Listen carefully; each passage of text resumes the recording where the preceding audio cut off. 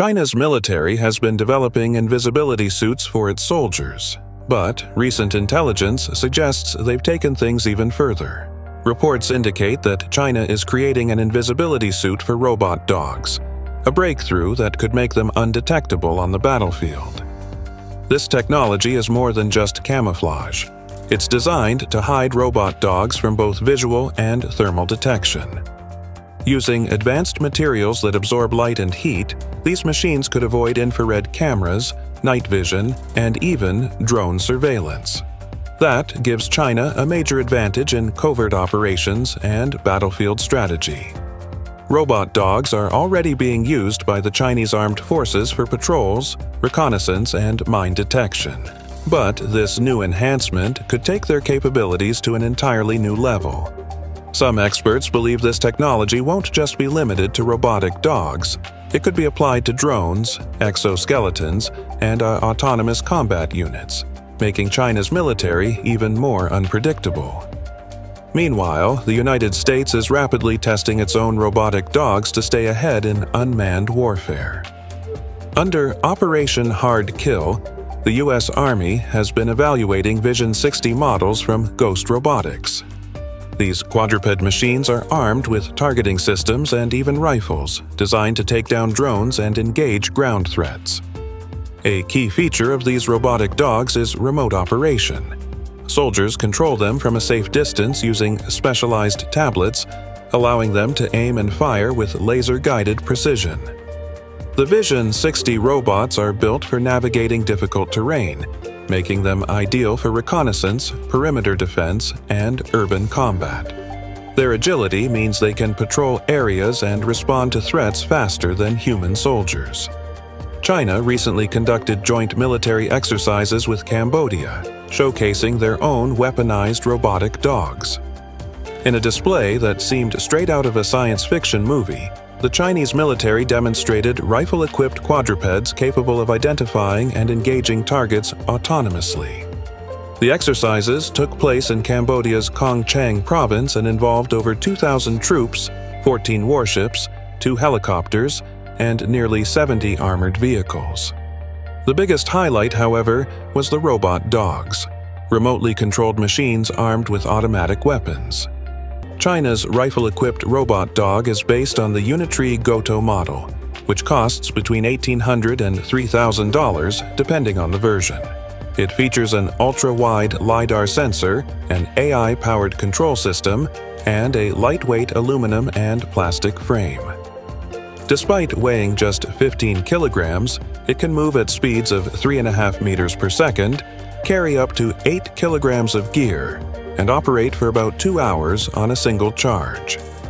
While primarily designed for military use, some companies are exploring the idea of using similar robots for security, law enforcement, and even personal defense.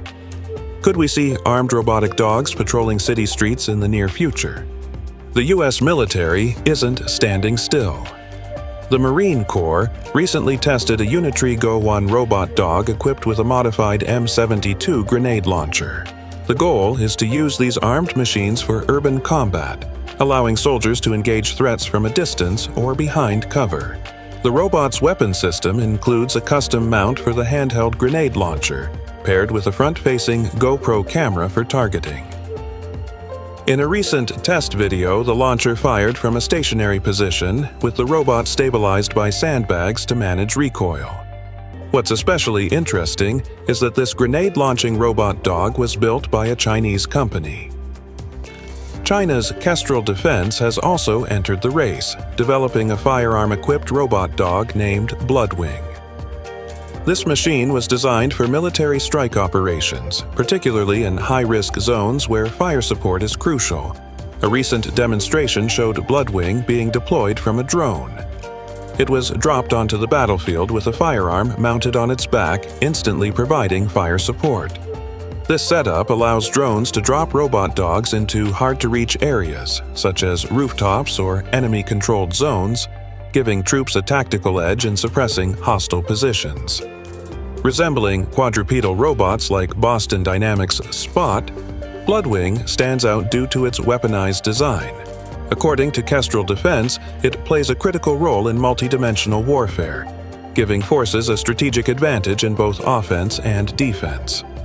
At the International Military Technical Forum Army 2024, the Kalashnikov company unveiled a different kind of robotic dog display. In an unexpected twist, these robots weren't demonstrating combat. They were performing synchronized dances.